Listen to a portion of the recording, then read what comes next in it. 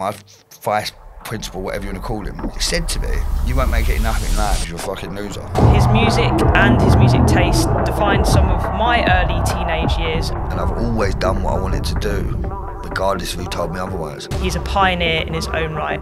It's taken me 20 years to get what I hear in my head into a computer. Moments in music. Welcome to Moments in Music, a brand new podcast from Defected Records where we get to know our guests through the records that define them. And today's guest, it's a guy that has been around the block. Please welcome Oliver Jones, aka Skream. Welcome to Defected. Hello, my love, how are you? I'm good, how are you? I'm great. It's nice to see you not like backstage somewhere for like 5 seconds. For literally 3 minutes, Yeah. slobbery kiss and I'll see you later.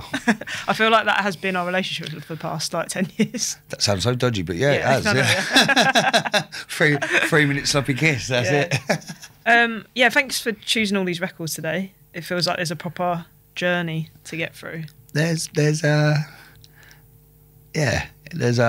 picked moments, I guess, of my life, to a degree. So let's get talking about the first one, Sunship, Try Me Out.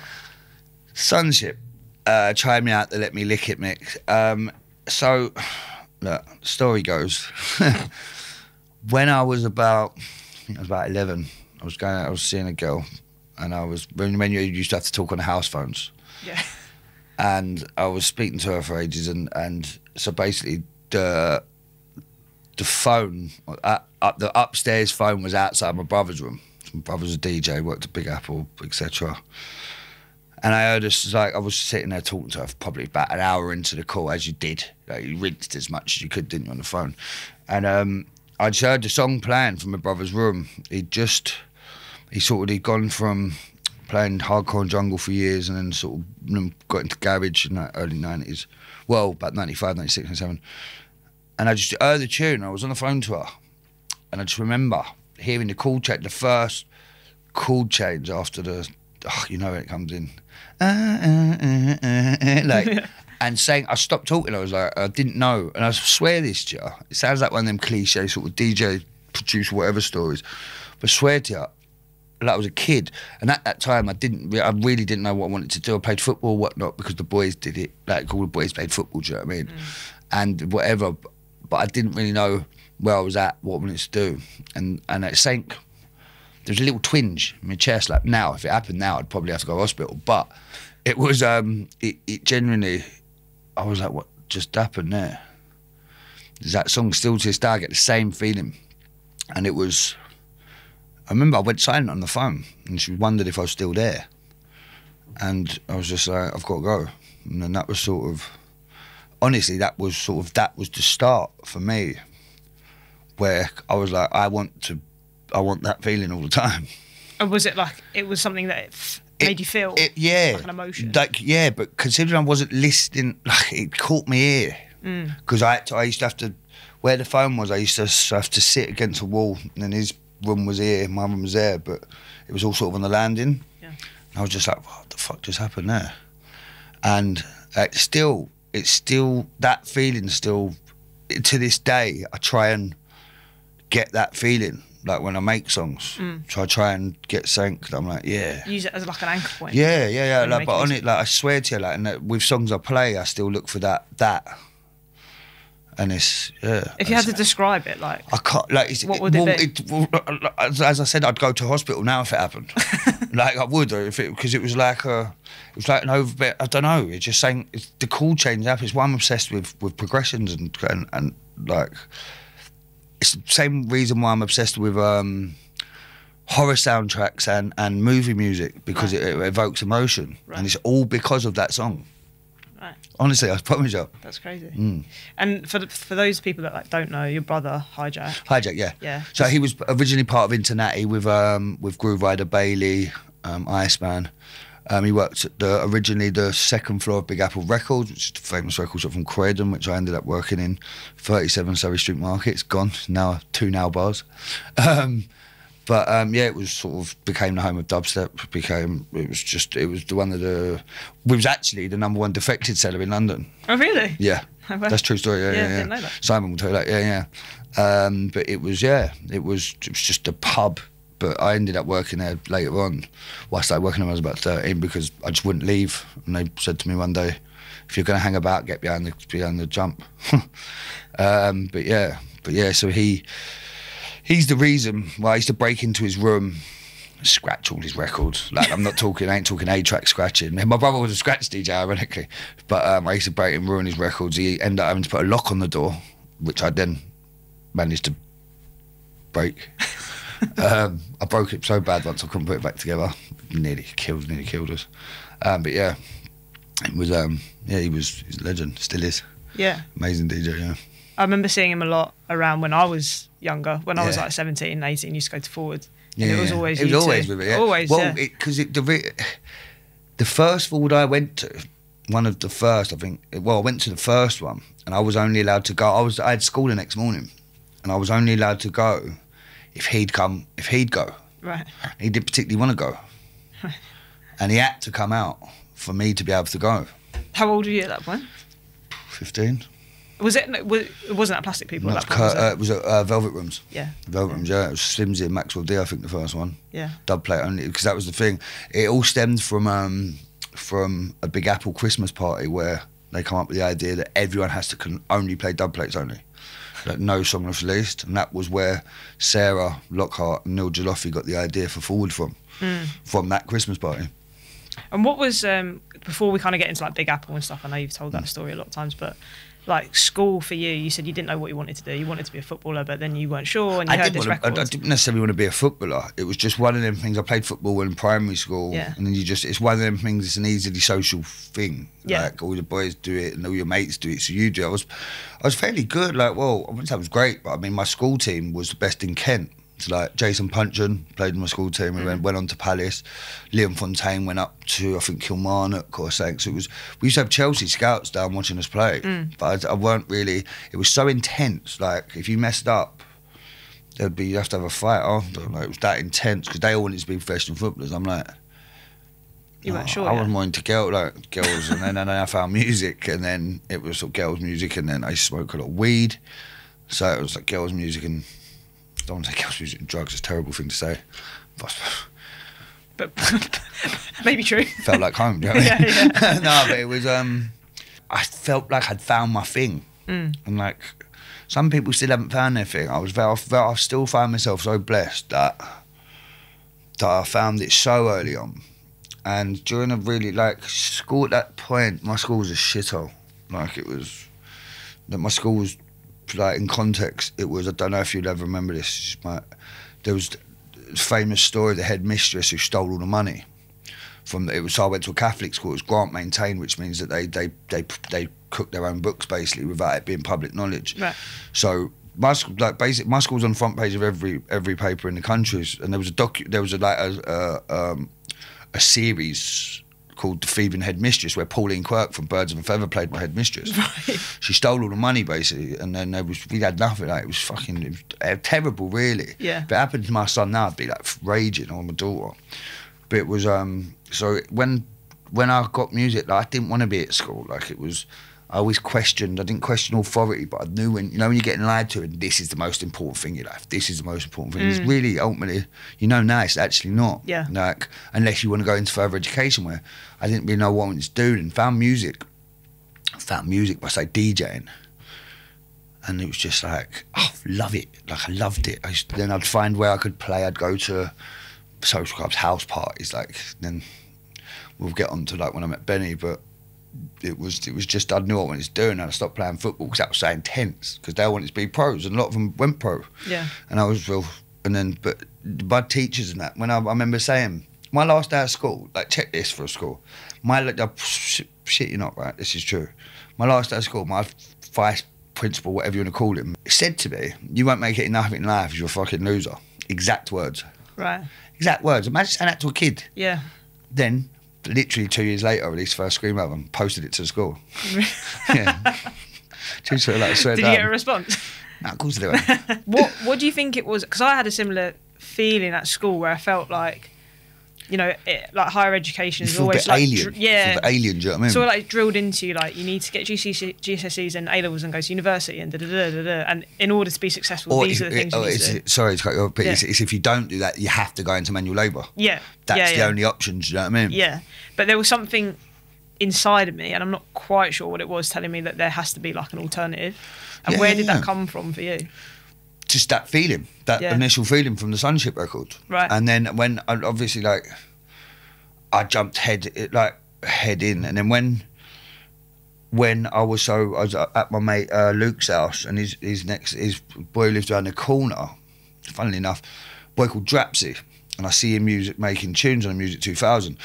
This was when I was about 12, 13, about 12, and I was like, because I'd go record shop, I'd been up to Arthur's studio, like in your head, you think you need like a 10 grand, 15, 20 grand studio, right?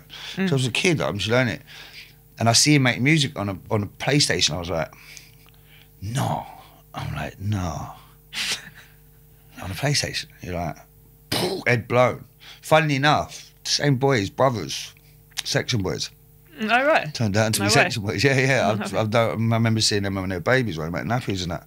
But yeah. So I remember ringing it. I remember my mum come pick me up, and I made her take me to Curry's or Dixon's or wherever on the way home. I was like, please, can you get me this? And then that was how it started. And then not long after, I met Benga. And Big Apple Records was like your sanctuary, wasn't it?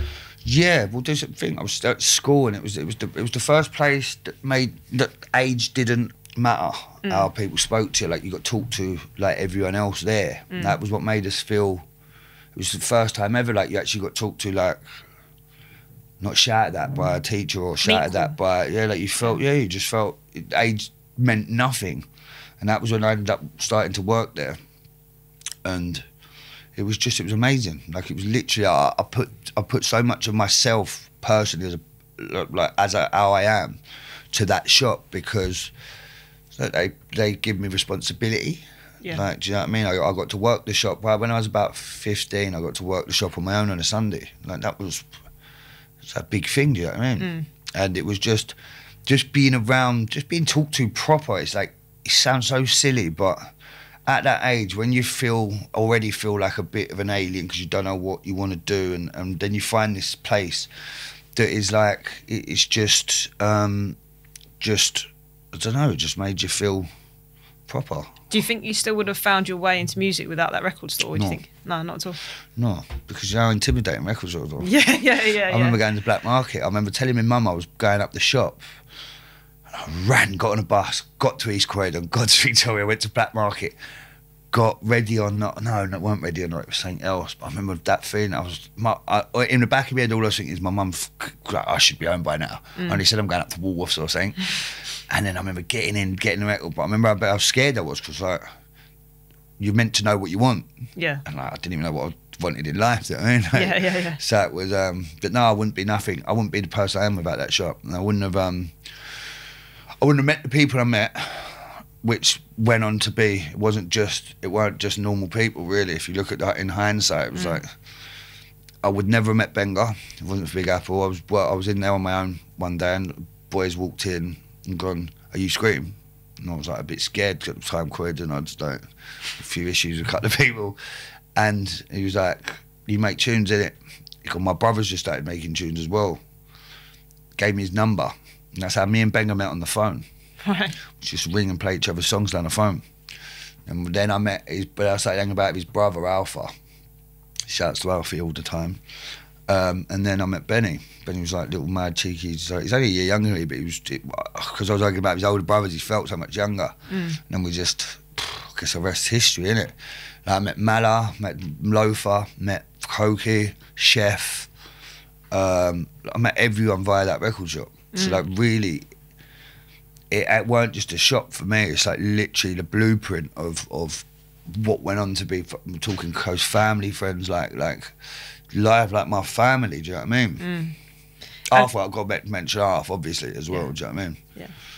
And that those people kind of stayed with you throughout your career. Me, Benga and Cokie made a record last night. Yeah, oh really? Last night? Yeah. No way. Yeah, that's right. I'm looking forward to hearing it now. Yeah. It's fire. It's proper fire. And like staying around that time in your life, one of the other records that you've chosen, Jocelyn Brown. Yeah. Somebody Else's Guy, obviously a bit of a switch up. So that's my mum. Yeah. Like it's my mum's favourite song. In my mum's house, there's like a loft going around the house rather than on top. Yeah. And I found all my brother's old records and my mum's records, and it was that one. And that's what got me into disco, like properly into disco. Right. It's more funk, but I mean, I'd done a mix for Lo-Fi, I called it. It was called Disc 23 or Disc 19 or something. Disc something. He's the only person with it. And he lost, like, I was asking him recently, he's like, you having a laugh? If you got his CD in, I was like, that was just when I met Lo-Fi when I was, this must have been when I was about 18 maybe. And that was the tune I opened with. And it was more for like Fatback Band and all stuff like that. But that song is my mum's song. Like, I remember at her 50th, I hadn't been about for a while because I'd been touring and whatever. And I remember turning up and I could hear people going, oh, that's Les's son, the DJ and whatever. And getting up, and she had a bad back at the time, and she was like, she hadn't been having the greatest night because she was in pain. I was like, come on, get up. And we had a proper dance. Proper dance. How much impact did your parents' like musical influence have on you? Was it like he's more my brother, really? Yeah. But I mean, like my dad was obsessed with Natural Born Killers soundtrack, which is like Dre, Iggy Pop, Dance Like Dance right. Like. So I feel like they did, yeah. But no, it's more in a mental way. Yeah. But no, it's more my brother, and then it's more the record shop, and then because behind the record shop was Beano's, which was the biggest second-hand record shop in Europe. Yeah. So I'd go there on my lunch. So it was more in my brother, really, the hearing, because I wouldn't have heard that song otherwise. Yeah. Sonship song. Yeah. So that it wasn't a particularly musical house, and like things like Somebody Else's Guy, like I'd hear a lot at weddings because my mum would request it. So I suppose right. in that way, but I mean, not massively. It wasn't massively musical. It was a hectic house, but not massively musical. Yeah. And at what point? So you're a teenager. You're working at Big Apple. At what point do you start to feel things shift for you? When, well, I suppose we was on the front of a magazine when I was 15. So. Yeah, I actually remember Juice magazine. I found the or copy Rewind, of that. It was Rewind, or one of them Juice or Rewind. I can't remember. Bengal was in Rewind, and then I think we both done Juice, Deuce. Do you remember? Yeah. I found a copy of it at Rinse years ago. Well, so what was the mini disc era? The mini disc era was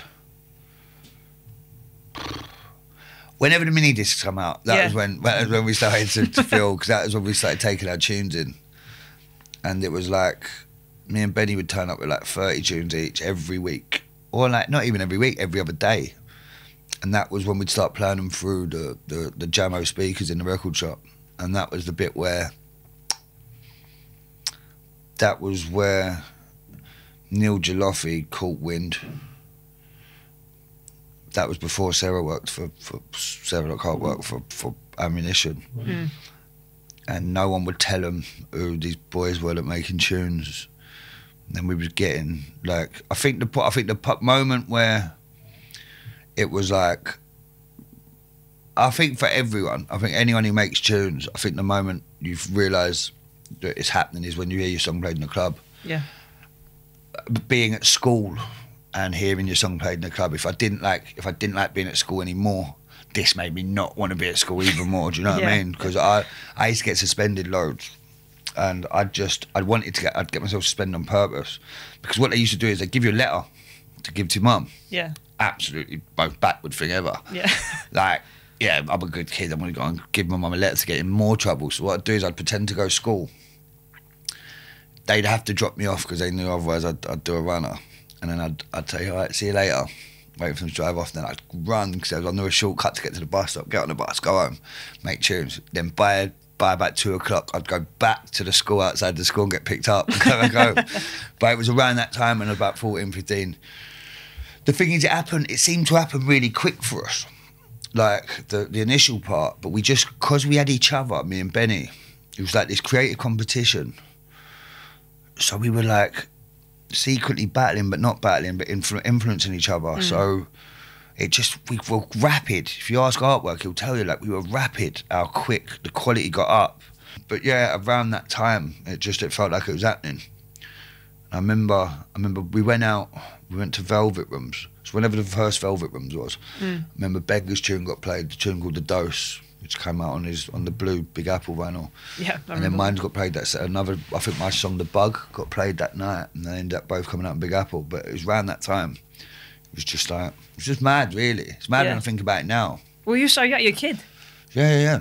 But then the thing is, what's proper mad is we thought we were the bollocks then. Like, we thought we'd made it then. Right. And then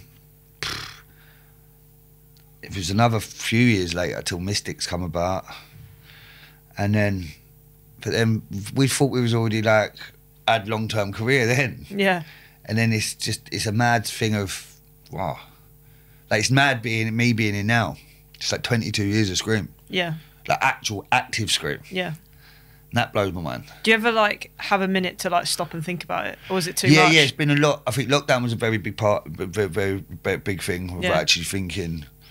Well, because everything had been non-stop from the minute I left school until lockdown, and I think it was a part of me why I was so scared during lockdown. Luckily, I had my studio, because otherwise, studio and my family. Imagine I just said the studio kept me sane. It was more or less every weekend from the minute I left school until lockdown. And it's not probably not particularly healthy thing mentally or physically. Do you know what I mean? Yeah. But it's I feel very, very blessed. Not sure if I've got older, I'm not sure if it's because of the kids or whatnot, but I do feel extremely, the amount of people I've seen come and go in all that time is pretty mad. Like, and we're talking big people to smaller underground producers, whatever. The fact that I'm still here does actually blow my mind. The fact that I've actually still got an fully active fan base. But I put that down to my crowd was my age when I was growing up. Right. Do you know what I mean? Yeah. It wasn't like older or younger, it was my age. Yeah. Like, whether it be, I was the same age as the kids at uni that I was playing to. Yeah. So I put it down to a lot of that. But I mean, yeah, I've been sitting there, I've been quite retrospective recently, like, hence the Skream is a mate and stuff like that. It's like, I'm taking it in more now. Like, every day I'm like, fuck. But this puts more pressure on you, like, where you never think about it. And when you do something like shit, I've got to keep this thing alive. Yeah, like I've got to have no doubt of that, but it's like I care so much about my fans, I care so much about people I believe in and whatnot, but that's an extra stress on you. Like, do you know what I mean? Yeah. Like, it's just how my head works. Do you feel like, I know you've spoken about lockdown like quite fondly in a way, like a freedom in the studio and... Studio wise, it was amazing, right? Because I realised that I hadn't had that much time, because I've said this before, but when you're in the cycle, just gigging, look, you go out, say Thursday, start gigging on a Thursday, finish Sunday night. By the time you head straight, like, to get in the studio, because bear in mind I've got kids, so to be back Monday morning up at 6. And by the time your head's ready to get in the studio, it's Wednesday. And the way I've always made tunes is like bangers, because from my dubstep era, so it's like I've got to make a banger for Friday. Your head's frazzled, so you end up making like just a banger, not a timeless record, like which, and you get wrapped in that for so long. When luckily I had a studio built in my house like a few years back, like, it was such a blessing in disguise during lockdown, because I fell in love with my machines again. And like, not just rushing stuff, and actually realising it was the point where I realised that I could make more styles than my contemporaries. Because you're just in clubs all the time, people just making club stuff, whereas I forgot that I've produced for Miles Kane, I forgot that I've done songs with Achilles, I forgot that I used to do dubstep stuff, I forgot that I used to do garage. I've been making garage records for years, and it was like, it was nice. It was just like production-wise, I've done like 900 records in lockdown. Finished. What? That's mental. Yeah. Because by the end of the first lockdown, I said to Scott, you know, my manager, shouts to Scott all the time, I was like, I think I got writer's block, and he's like, I'm not. He said, I want to show you something. He showed me like 248 songs. I was like, all right. He was like, fucking sort yourself out. and then it was, I got so much done. I was inventing new genres. Like, my head was going mental, because any time I got stressed, like panicking about going out again, like, 'cause we didn't know, I'd just channel that there, and I'd go. And because me and Mrs. around each other all the time, and it was all right. It was like, they wanted me to go to the studio. Yeah. Do you know what I mean? Yeah. It was like, it wasn't like where normally it's like, no one's seen you. Like, where it can sometimes be a bit stressful going to the studio, it's like, kids ain't seen you. Yeah. Like, it can sometimes fuck with your personal life, you know. But there, it was like, they wanted me to go to the studio for a few hours. Yeah.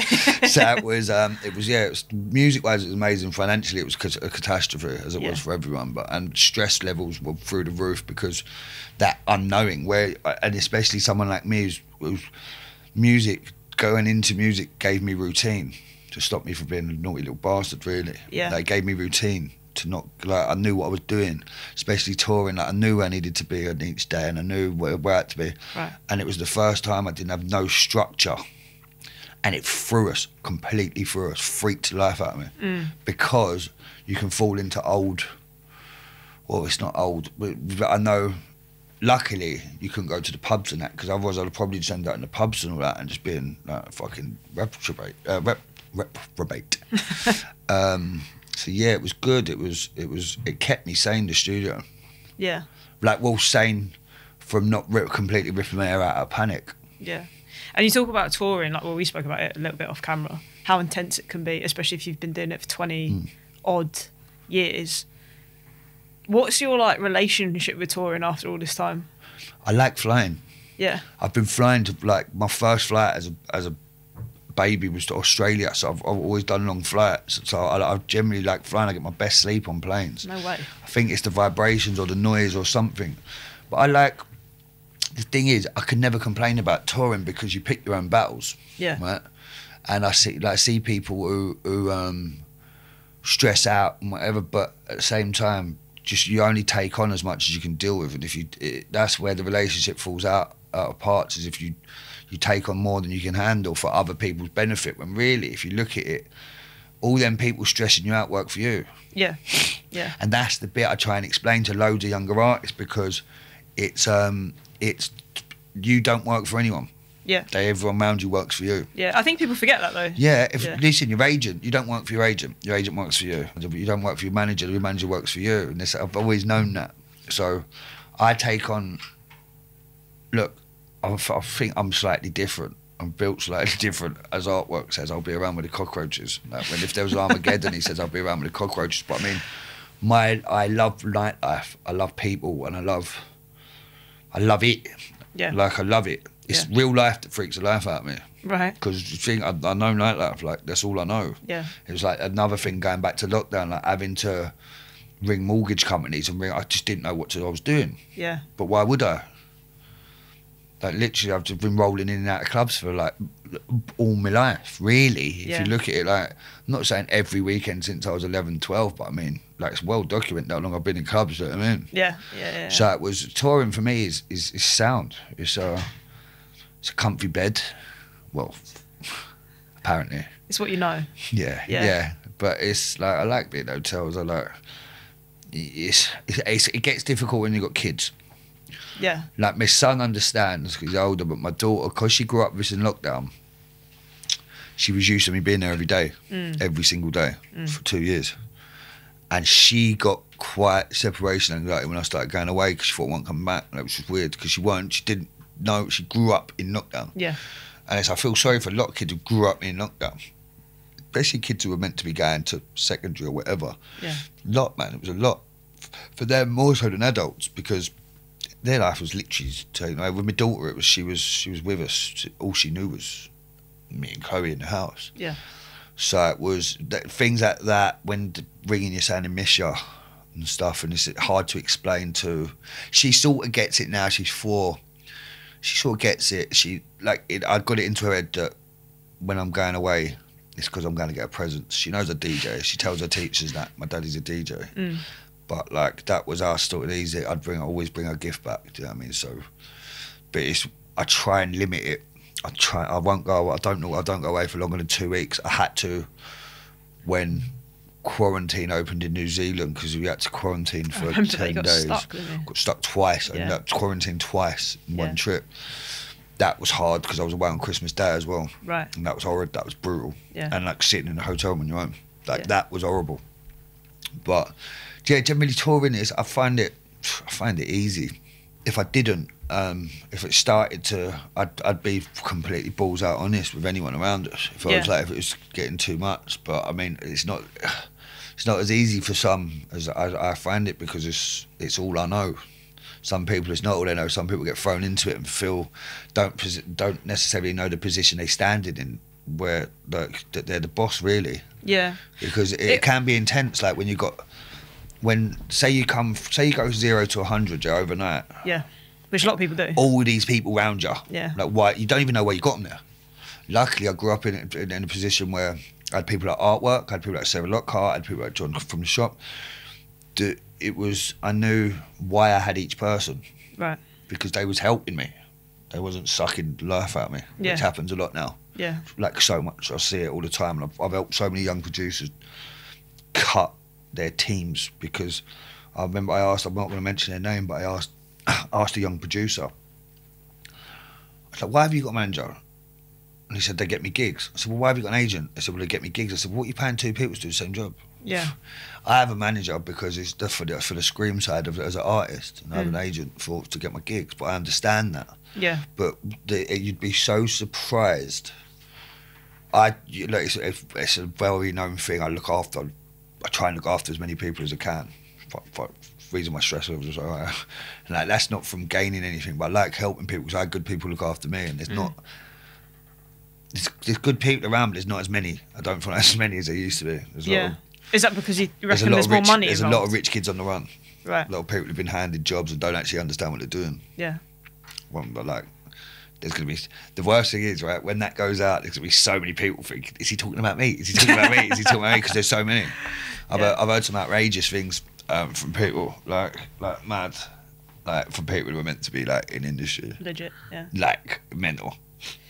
Talking of like families, we always spoke about Big Apple, but we haven't really touched on Rinse yet. Obviously, Sarah Lockhart went to Rinse. Genius was there before.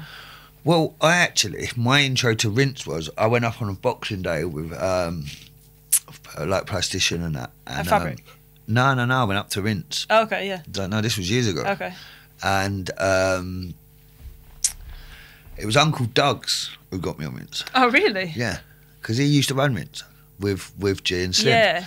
And he said to us, he promised us, he was like, bruv, we've got to get you on here, we've got to get you on. I've really always got on well with Doug's. He's like, still to this day, we always have, like, there's always odd catch up here and now. But it was Doug's. G made it hard for us to get on there. He made it hard for us to get on there because they didn't have dubstep on there. Right. Atcha had a show. And then it was Doug's got me a show on there. Right. Like, I'm thanking him for that forever.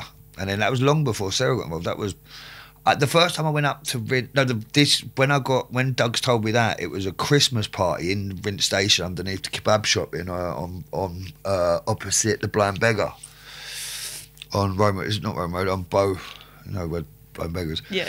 It was under there. It was a dangerous spot. Like, if there was a fire, everyone would be like absolute gunners.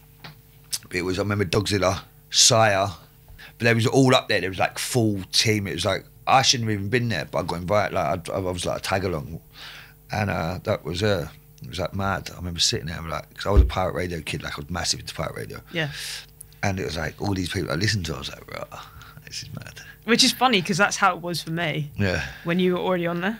Right. Because I was like 17 when I remember. Yeah, you were working in the office. Yeah, I was in the office. Yeah. My first day actually was when we were on Brick Lane, but not the nicer studio, the one at the back. Yeah, but opposite 93 Feet East. Yeah, but it was like the other side of the car park, and it was that whole little room.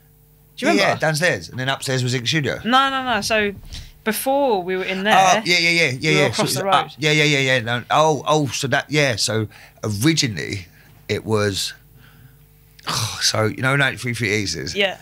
If you come out. To the right, there was a door there. That's where it initially was. Right. And then it went to over in back where the car park. What's the gaff on the corner? Yeah, the club. You know what I'm talking about? Yeah. Brick Lane. No, it's not 93 Feet. It's Like near Ross Trade? No. It's where you used to have to walk into. It's that dingy little room you're talking about. It's the other side. It's the other that looks like an office sort of building, not an office building, but like with glass doors and that. Do you remember? It's been in about 4 or 5 places, hasn't it? It was this horrible little room, and it was like no bigger than where me and you are sat, and no windows, and it was just a door and like a gated door. And my first like few weeks there was literally just to carry shit from that room across the car park to like some other room. Yeah. And like loads of records and just like 1210s and like rubbish shit. Heavy stuff. There's heavy shit, yeah. And then I got asked to go upstairs in the office, and I would kind of just sit there and just do odd jobs or whatever. Oh, I know what you're talking about. So when I took you out, so I'm taking the downstairs one. Yeah. You're talking about the big one upstairs next to the studio. No, not even. There's so many because we used to move about a lot. Yeah, we're not getting anywhere with this location away. But I just remember there just being like piles of like fag butts in the corner and like yeah, I think so, yeah. And do you remember the weird biscuits I used to get sent? Yes. And the boxes. Yeah, but nobody told me about these. Really? Nobody ever told me about this. I remember coming in once and they've gone, and I see stuff with my name and they've gone, look, we didn't want to give them to you because we didn't freak you out. We think you got a stalker. That was proper weird. Yeah, I was getting sent mad like, luxurious biscuits and like random bits of fabric, wasn't it? Yeah. We once got this box and it was like, I don't even know how to explain it. It was like a wooden box that they'd handcrafted, and inside of that was like torn up letters and a head. Yeah. I think we found out it came from somewhere in Europe. Yeah, Germany. So it's coming from somewhere in Germany. Yeah, but basically, Sarah never told me about it because she didn't want me to get scared. She was like, but we think you've got a stalker, yeah. But the thing is, it turned out when we eventually opened them all, it was like really expensive, luxurious biscuits. I like a biscuit, do you know what I mean? We were getting probably like every month. Yeah. And I think it was coming from the same person. Yeah. It would turn to a bit of a thing in the office, but I had no idea that you didn't know about she didn't tell us because she didn't. Yeah, she thought I'd be freaked out by it. Yeah, every so often she'd be like, "Fucking hell, it's mad how he got. It's mad how he got. He must have just found it on the vinyl address or something. Yeah, but apparently there was a lot there. Yeah, I reckon it was the address was on the website at that point. But that was when you. To be fair, they'd done my ego like the welder good. Got biscuits getting sent from Europe, probably laced with fucking. But that's when you were. Was that when you were around when your album came out? That sort of thing was happening when I did the Rinse CD. Right. Remember, was it Volume 2 or whatever? Yeah. The Rinse series. Yeah, it weren't. It was after. By the time they had that office, the big one, that was. I was on Rinse. Yeah. Then, that's why I'd always pop in. But yeah, don't ask me. 07 maybe, 06, 07. Yeah. The CD come in 07, the mix CD. Yeah. So they'd been around in 07, 08. And that was when, it was around the time where Ford was at Plastic People. Yeah. Which, like, those years... Like my youth club. Yeah, like, fucking shaped my teenage years. Best thing ever. Yeah, amazing. I was so grateful I was part of it. I loved that place. Yeah. It got a little bit crap towards the end. When the booth changed. Yeah, and like when Ade went to build the houses in Africa, I think he went, like it sort of, it's no one's fault, but it was noise restrictions, it was people who didn't have to deal with what they were getting thrown on top of them, and it was just clientele sort of changed. It was becoming very much more. It was always white, like very white heavy, but I mean it was sort of that transition from Sure It's a Dawson, I guess, I don't know, like where it was sort of like post dubstep, I guess. Yeah. And it was sort of, it wasn't that original hub, like where, God, man, I used to serve drinks behind the bar in there. Yeah. I used to have my birthday parties every year. I remember I'd Zinc back to back with Randall on one of my birthdays, because we'd have the official Skream birthday party, then it would be the proper birthday party, lock-in. Yeah. And I'd have special guests every year, and it'd just go off till like, we'd be in there, we'd be walking out, and like 2 days later, me, Sarah, and everyone like just coming out the back door like that. Yeah, that place like holds a very like special place in my heart, and I just saw like so many good DJs in there. Do you know what? I saw so many people play. But for me, it was like I've had mates who produce now who got into music from there, and they still say like sitting down next to Quest or Silky and like this. Everyone was so sound. Yeah, there's no backstage. Yeah, there was no moodiness either. Yeah. You had a couple of kick-off, but it would generally be people who weren't meant to be there, sort of thing, like pissheads who'd walk in or whatever. Not pissheads, but you know what I mean, like city boys or whatever, who didn't really know what they're coming in for, and like, because it was, you couldn't act like a dickhead in there. Yeah. Not that it was rough, but it was like, you'd literally, everyone would be like, who's this dickhead? Yeah, yeah. Do you know what I mean? Like the toilets in it were absolutely outrageous. Horrendous. Outrageous, man. I found some photos of my brother and geezer called Military G in there. I found them Scott found a load of photos on my Facebook for one of my birthdays. It was now funny looking back. But it was such a great place. Like the door staff was sound, like Winston was so sound. So lovely, yeah. So sound. Whatever happened to Winston? I don't know. Do you know what? I bumped into him a couple of years after it shut. He was working, I think he was doing a security job or something. I think he ended up retiring because I think he'd done so long, and I think he got glassed once, he got bottled once. It was so out of order. I don't know who done it. It was like a random. And I remember him going, fuck this, because he'd worked with plastic people for a reason. It was all sound people. Yeah. He didn't have to. It was just making sure everyone was safe, really, like searching people. It wasn't necessarily for drugs, do you know what I mean? It was not saying he was letting you in drugs, but I mean, it was more just a safety thing, as it should be, really. And that vibe at the club, that's what it was, wasn't it? It was just sound. It was like everyone was all right. Yeah, it was a good place. It was a funny place. I remember I used to work there on Thursdays after I'd be at Rinse, and my main job was basically just to get DJs drinks. And mostly it was just like Red Stripe and whatever. But I always remember Youngster always had whiskey. Yeah. Like, and that was always like stuck in my Hennessy, mind. wasn't it? Yeah, it was something straight. Yeah, just a glass. I remember Youngster when he did music. I remember Youngster when he wouldn't even take a fucking Rizzler off someone. He was so intense OCD. The first person he ever let hold a Rizzler for him was my ex. It was Charlotte, was Jesse's mum. And I was thinking, does he fancy her or something? But yeah, those times were wicked. It was great. Like, it shaped so many people's lives. Yeah. Like, it shaped my life. Like, it was like youth club. It was just like, it was a home. It was like, I knew any night I went, I could pop in. Like, no bother. Yeah. Like, so I didn't have any money on me. And I just saw me drink. Like, do you know what I mean? Not just because it was me, because it was like, it was just part of the family, do you know what I mean? Yeah. And it's like, I'd help out. I remember serving drinks when it got massively packed once. Yeah. And like, they was understaffed. I remember going and serving drinks in there. Can you imagine it? Me going to the bar, serving drinks. I saw a lot of like unexpected faces in there as well. I remember Skrillex being there one. Plastic people, yeah. Yeah. Later, much later. I went there then. Much later. He was there one night. Yeah. And you know, like Boy Better Know used to come in. And yeah, well, there's the famous Request Land story in it, and they was all in there. It's the famous picture. Yeah. PlayStation was playing, but they used to be there all the time. To be fair, even they come later on. Yeah, it was a bit later. Like when I think about it, because when I think of Forward, it's like from Velvet Rooms I remember the Turn Mills parties, the Fabric parties. The first time I went in Fabric was for Forward. Right, one of your records, Scream and Benga. Yes. The Judgment. Yes. Had to get one in there with Benny. I had to, yeah. This is the beginning of everything. This is the beginning of as we were talking earlier about when things felt like they were proper starting. Like there was having songs played in the club, but then getting your song onto vinyl wasn't easy, right? Like you'd have to have a record blowing up for at least a year before someone even consider it.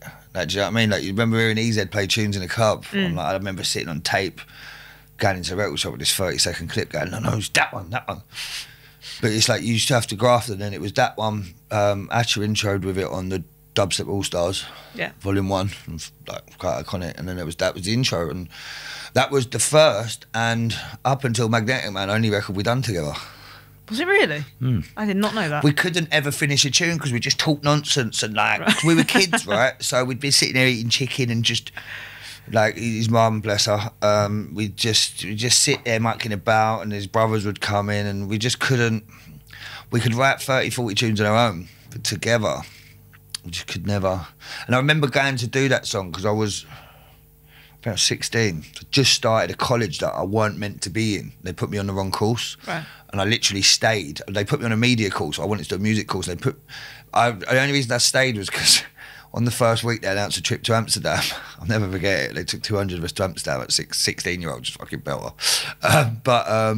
Then, so Benny lived in Coulsdon. I went to school I was going to college in Red Hill.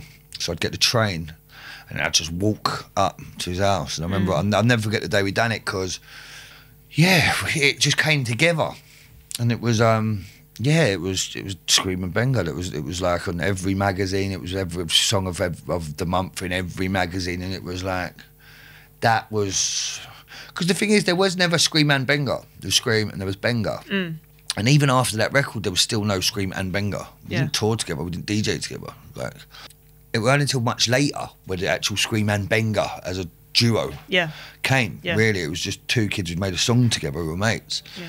But yeah, that was for me. That was the start of everything, really. And I think I listened to it the other day, man. It still sounds so ahead. Yeah. Do you know what I mean? Because we were still on the back of Zed Bias and Steve Gurley and LB and Horsepower, but it was one of them where we fully could stand with the big boys, I guess. Yeah. Just kids. Yeah. It was a good, but for me that was. He's like, look, he's been my brother forever. He's like, there's not many people I hold closer to my heart who aren't family. Do you know what I mean? And it's just it was a big thing, man. Try and get hold of the vinyl now, the green one. It's hard. It's really hard. Yeah. And the boy who owns D&R keeps all the Big Apple coloured vinyls in a safe. Is he really? True I think story, I have. What's the red one? So the red one is red.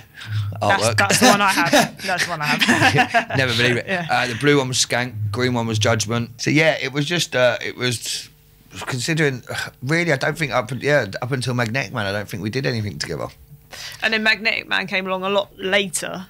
Too far. So Magnetic Man was originally Ben and Arthur. I wasn't a part of it. Oh right, I didn't know that. So on my birthday at Fullwood, they had this idea. They'd done What's Happening Is Everything Cool. Yeah.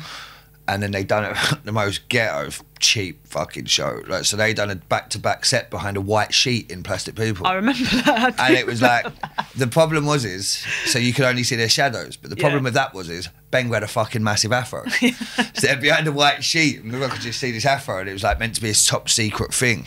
About who it was, and it was like, that was clearly Benga. Like Arthur could have been anyone, do you know what I mean? Yeah. But Benny's like, fucking.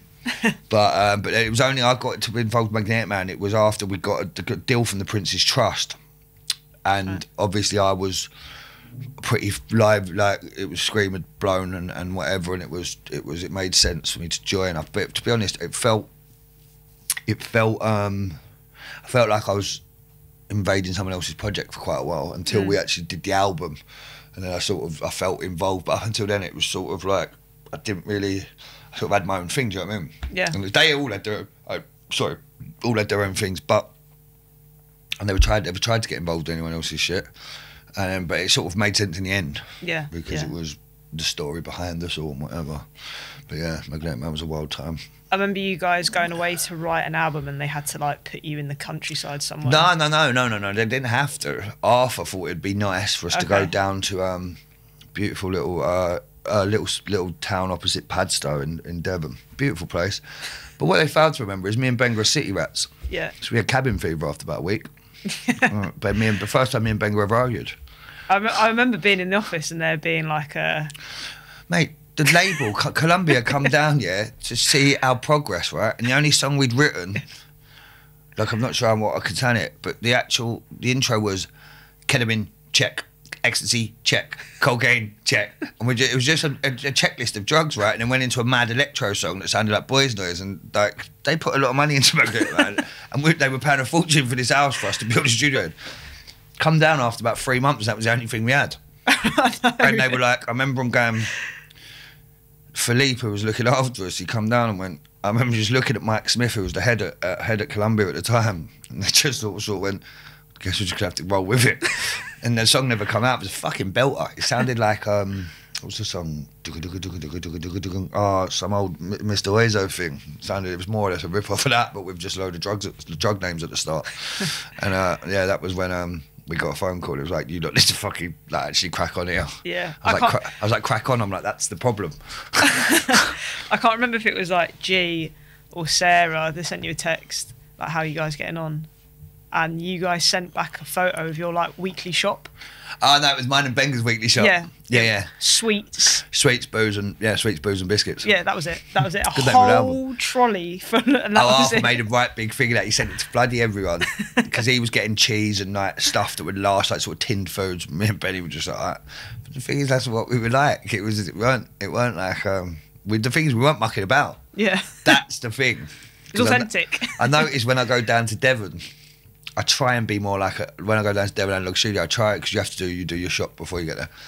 I try and be more of an alpha, but I just can't get away from being a screaming banger. Like just bare biscuits and sweets and fucking ice lollies. And let's talk about like your more recent work. Yep. Screamism 8. Yeah. There's a lot of like quite personal records on there, isn't there? Yeah. Thinking of You, Boy the Boy. Yeah. What was like the process of writing this? Because it's been a while. So what happened was, where I started writing 140 again in the latter end of lockdown.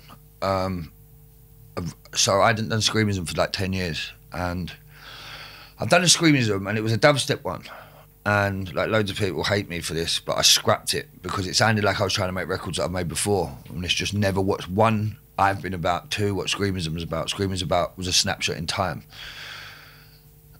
Well, not unfortunately, but during this snapshot of time, I was writing, my mate passed, and so a lot of, like Roy the Boy, I'm Not Ready Yet were made the night he passed, and it was like, I didn't write, the Screamism 8 that came out, wrote itself, it was just happened, like I'd done the song with Trim, the track Hit, I did at Devon Analog, I think, maybe in the first lockdown or pre-lockdown. But I remember listening back to Hit, like the first track, and I was like, I feel like this is the start of something. And then it just writ itself, like, it's mad because it's the only record I've ever written that's reflected actually my feeling at the time. So like Thinking of You was initially a voice note, like you've probably read this and other people have probably heard me say this, but it was originally a voice note. I was having a bit of a meltdown during the second end of lockdown. I was thinking about the kids and fucking and whatever, and I wrote this note like to the kids, like just letting them know everything will be all right and etc. And then I ended up recording that on my phone and then put it on the screen, and I was like, because it was never meant to be anything. It was just, I was just having a fucking feeling sorry for myself and whatever. And then I ended up putting some drums under it, and then because initially, when I had put the drums under it and written some keys and everything, I was going to send it to, basically, I was thinking about everyone who just had kids. Jamie Winston had just had a kid, who's good for the man. Annie Mac had just, I think, had her second, and Pro Green. I sent it to Pro Green, and basically, he just recorded my message back to me, and it felt really impersonal. Jamie Winston done the same. Maybe I didn't really give him much of a brief, but I was like, look, this could be a really special thing. And it was like, when they said it back, they was just saying my words back to me. I was like, no, because it don't hit. It's not that. It's your story, isn't it? Yeah. And then I had a recorded version. Chloe come in, heard it and cried. Literally burst into tears. A couple of other people was like, this is really special. And I don't like my voice on records, like really. But there's something about me saying it that really resonates and hits people. Roy the Boy, look, something I don't really like getting into, but that's his voice on Roy the Boy. It was a voice note on the night. My mate had it on his phone, so I was just like, basically I locked myself in the studio on that night, and I was just writing to like drown out what was going on.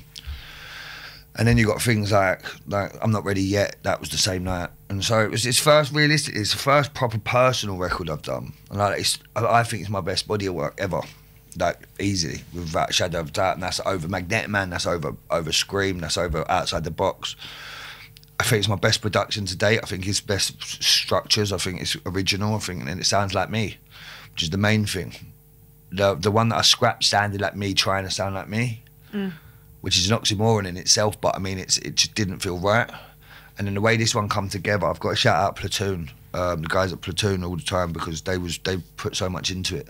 Got a shout out to Insa for the artwork, because it was just, the record was so retrospective. Like even like when I say Insa, there's one of my favourite graffiti artists growing up as a kid who knew my mates, who like we'd never met, and then like I'd used to buy his apparel, and like it was just mad. Like even working with Trim, that goes back to Screamism 6, and like the very retrospective record, and that's in BPM, that's in sound, that's in, and I think it sounds like the music I was set out to make. Yeah. Personally.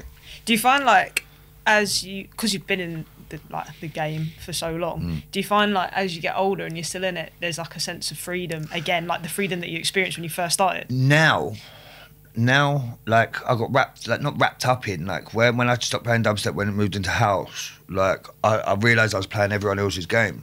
Yeah. Whether that be producing, whether that be DJing, and then that's where you fuck up. And then I'm like I had such a big career before then, and I've always done what I wanted to do, regardless of who told me otherwise. And I got lost a little bit. Like, don't get me wrong, I've had fun. Like, still enjoy myself. I'm still playing how I still play it, but like, I play it how I want to play it, and I make what I want to make, and do what I want to do, because I always did, and that's how I got to where I am. Yeah. And sometimes you forget that because you start playing to other people's fiddle. And yeah, but like, it's like, I'm in as I said at the start, I feel very blessed to still be here, and actually, I realised after lockdown I could actually do what I want to do, not like in a Larry way of I can do what I want, like, but I can do what I'm gonna do, and people want me to do what I do because that's why they like me. Yeah. So it's yeah, in that way, like, now I've got to keep going all out. That's why I started doing dubstep stuff again. Like, it's not it's not why like that come naturally again. But it's like I'm going to work with a Big Pink now. I've done a song with Piers from The Claws on Thursday. Done a song with Screaming Benga. Done a song with Benga and Koki last night. But then I've also made like fucking four new banging house things ready for Circo Loco. But that's sick. That's so exciting for you. No, I love it. I love it. But the thing is, if I don't do that, I become stagnant and I get bored and I don't really enjoy what I'm doing. Yeah. And it's like look. I'm on the latter end. Well, I don't want to say the latter end because I don't want to like jinx anything. But I mean, like, I want to go legacy now, like legacy era now. Yeah. Because it's not for any other reason, but I've built up so many links with people over the years. It's like my phone book ain't like the normal person's phone book. Like, whether it be Ronson or Arthur. But I had lunch with Arthur Baker. He's working on the next record I'm working on. Like it's like. I need to take advantage of not take advantage of the people. That's absolutely awful. But I mean, like, I've got the links there to do something really, really special, which next year is when it's going to happen. What does a legacy for you look like? Legacy for me is just being here. Yeah. Legacy is actually still being wanted to be here. But what I mean is, like, I'm at the personally, I think I'm at the best I've ever been production-wise, and ready to go being better. Like, not even better, but like, it's taken me 20 years to get what I hear in my head into a computer, which I know most people might think that sounds stupid, but it's a really hard thing to do, to actually get what you hear, like, whether it's a melody, whether it's a vocal line, whether it's drums, like anything. I can now do that. And it's like, I'm excited because my ear, I live on my ear, right? And I know what I believe is good songs and whatever, and I believe I'm making good songs, so everyone's fucked basically. I'm joking, but I feel really confident, and I've never really been confident as much as I come across like that. But that's only because I'm good at the social game. But I've never really been overly confident. I was never the best at. I weren't ever the best producer. I weren't ever the best at anything. But like took to my people in my peripheral. So, like, but I feel I'm at my best, and like I know. The thing is, I know I can be a beast when it comes to writing. Yeah. Like, cause it's always been celebrated. Like, well, not celebrated, but it's always been a smoke rap thing. Like, I can write rapid and I can do it. I do a lot when I go, and I've never felt confident. In fact, now I feel confident. I feel like it's just getting started now. Do you think that's just come with like experience? It's come with experience. It's come with mistakes. It's come with just acknowledging that I'm lucky to still be here. When I say lucky, some people say no, like, you've worked for it or whatever. It don't matter. I've seen people work themselves into the ground and disappear. So it's just I think it's acknowledging certain things, like just whether it be having a breather, like, or just choosing your own battles, basically. Otherwise, it's when you're fighting all other people's battles, it's when you fuck yourself. So, yeah. I wanted to chat about it a little bit. You've been quite public with it, but your choice to go stints, or do stints with sobriety. I did 2 months. It was just like, if you'd have seen the people, like the parties I was just not inviting and I'd be for, it was just like, fucking hell. The thing, what I realised, this was the bit where I was like, this ain't no offence to no one or like whoever it is this who thinks they were there. What I'm talking about, like it was nothing happened. Like what it was is, I just had this just bit of clarity. Maybe it was the acid. No, I'm joking. But it was just I looked around and no one around me had how to put it, like life collateral, like whether it be mortgage, whether it be house, whether it be kids, whether it be whatever. Right. They could do what they're doing, roll on how they're doing because they can. Like, I mean, they've got money or like whatever. But I was like, I've actually got kids, people that need looking after, like, and things I need to be keeping an eye on. Like slipped a little, like not slipped, but like it was just like just a bit reckless, you know what I mean? And it was just like, oh, fuck this, I need a break from it. And this first break I had like fucking since I was about 12. Yeah, which is fucking mad. Piece of piss though. Yeah. Piece of piss. All you have to do is prioritise your time. Right. Go to a gig, go home. Yeah. That's basically what I do. Like, that sounds, look, I have to point out, my dad's like 20 years sober, like he works for AA, works at Bethlehem Hospital, so I'm not saying it's that easy, but I mean, my bit isn't, it's not like, you won't like, it's the party is the issue. Right. Because it's not like, I don't go home and then go and do whatever. I just go home, go to bed. Yeah. So it's just prioritising your time, really. Like, pick your flights. Don't get there first thing in the morning. Get there with like a reasonable time before. Like, never get the last flight out. That's always a mistake. Yeah. But I mean, like, get there 2 hours before when you're due to play. Go to the hotel, sort your shit out. Yeah. Go there, go home, get first flight out. Yeah. So I found it fairly easy.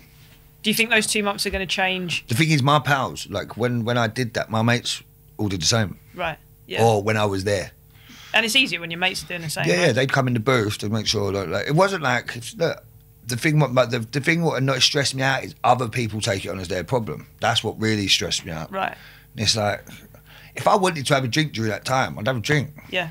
Do you know what I mean? But it's when other people start making it their problems really annoyed me. In what way? Like, it'd be like, I could see people like to call them up. I was playing in Circo, the DC, I could see someone going, no, you're not allowed to drink around him. I turned around and said, yeah, I saw you fucking self. I said, I want people to have a good time when I'm playing, do you know what I mean? Yeah. It's like, it's your choice, isn't it? Yeah. It's like, it wasn't like a thing where I was found in a crack house with a shotgun, do you know what I mean? Yeah. It was just, I had a break. Like, it shouldn't have affected, like, so many people shouldn't have got involved. It was like, I'm nearly 40. Yeah. Like, I want a break. Not everyone else has got to do it, do you know what I mean? Yeah. It's other people like getting involved in other people's shit, don't they? Yeah. Yeah. And it was like, it wasn't, no one told me to do it. It was just like I realised that I've got, like, it was more of a thing of realising what I've got. Right, yeah. Do you know what I mean? Yeah. And it was like, I just had a break for a bit. Sound. The only thing was I was drinking about 30 fucking Lucky Saints a set. They taste disgusting, bud. No, Lucky Saints are You good. like Lucky them? Saints are good, I yeah, I can't like stand them. them. No, I don't normally like with beer, so there's always Saint missing, but Lucky Saints is another good one. I'm not sure I'd like talking about branding or It's whatever. right, it's not sponsored. But there's a good, the Brooklyn Lager one's nice and all. I like it when I go barbecue, I always have to, cause I still drink non-alcoholic beer. Yeah. I still have it, do you know what I mean? Yeah. Like, 'cause I don't drink beer to get pissed, can't get pissed on beer anyway. I'm a big spirit drinker when I drink, do you know what I mean? So I like a Lucky Saint, really. What was it like DJing sober? Easy. Like, Yeah. when was that? It's like riding the bike up and DJing since I was 11. If I can't DJ sober, I'm fucking useless. Yeah. I actually enjoyed it more. I ended up enjoying it more. I was. People pointed out, like, people was like my first show was at DC, which was a hard one to do. But I thought, fucking, if you go there, when I say it's a hard one to do, it's because it's going to be for everyone who's living out there, all your pals or whatever. But my mates were like, when I said I ain't drinking, they was like, fucking sweet. We won't either. Do you know what I mean? Yeah, yeah. Weren't like a thing. I'm like, but I didn't ask no one to do anything. It was just, it was alright. I was on the point. Like, but I mean, I'd like to think I'm on point anyway.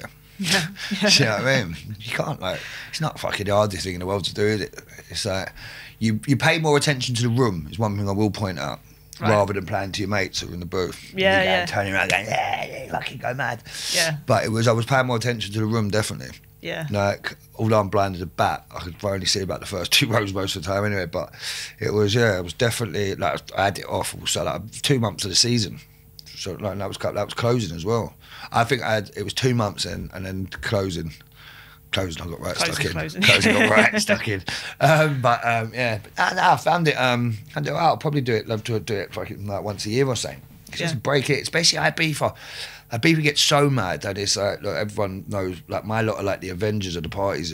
Like, it's like the full last man standing. We got Thanos, we got everyone. Like, but it's like it gets a lot, and it's the thing is, you start to realise, you start to become one of the oldest in the room as well, which ain't, it's not a particularly nice feeling sitting in someone's gaff at 7 in the morning and like knowing that you're going to feel rough in a couple of days and they're not. Yeah. I always say, I was like, you get older but the crowds stay the same age. Well, dude, but see, the mad thing for me is you got to think, my crowd were my age all the way through until now. Until now, right. Because everyone my age is retired from the party scene, married, kids, working in an office. You know what I mean? So when I go and pick the kids up from school, it's like, I can't tell everyone what's happening at the weekend. I say to you, oh, do you have a nice weekend? Like, you're trying to be like parent and all that. Yeah. And they're like, yeah, I had 2 glasses of wine and Chinese. Mental. Like, what'd you get up to? I'm like, it's a quiet one. You know what I mean? If I told them, they'd be like, fucking kids would probably get taken away, do you know what I mean? Let's quickly touch on Ibiza. So we're running out on a bit of time, but What a Fool Believes, Aretha Franklin. Oh. This reminds you of... So this is when I had the apartment behind Space. Me and Jack Foster had a gaff together, 2014, and I just remember it was mental. This gaff, maddest gaff. We were quite new on the island, and I remember people would come back to our gaff, and we wouldn't play house or techno. Like, we wouldn't have it. You weren't allowed, like, anything that was played in the club, you didn't play at the afters. And I think it's still the way it should be. Like, we play party tunes and that. We used to always play this game. Best song in the world. It's an impossible question, but you end up having a right good party because it's all just belters all night. Mm-hmm. And this was an iconic one. There was all the boys from Glasgow come over. It was about, the apartment probably only held 20. There was about 30 of us. No balcony, or a little balcony about the size of that table. And this song coming on, just everyone, just remember the song coming out and everyone's going, what a fool believes. But it's such a belter. It holds a special place in my heart. And I've got one last question for you. So we basically try and do this with everyone that comes on. You don't know who the next guest is, but if you had to give one record to that person, so we could buy the vinyl record and give it to them, Photech Complex. what would it be? That one? Photech Complex, yeah. Why that one? Best song ever made. Best, most, like, literally, it was made in what, 96, 97? Photech Complex. It was between 96 and 98, I think, or 95, 97. Between around that era, and it's, I remember playing it at Fabric. I nicked it off my brother. I actually still have the copy I nicked off him, and it's literally still to this day. It sounds like the future. Photech is a G, like, unbelievable. Like, and you listen to the drum program on that. Not sound like a geek it, but it's still, in a world where drum and bass is like a fully fledged thing, and it's still it's still top notch production. Them drums on that song are untouchable. Photech Complex all day, every day. Wicked. Thank you for coming on the show. Thank you so much, man. It's so nice to see you. It's been too long. It's been lovely. Moments in Music.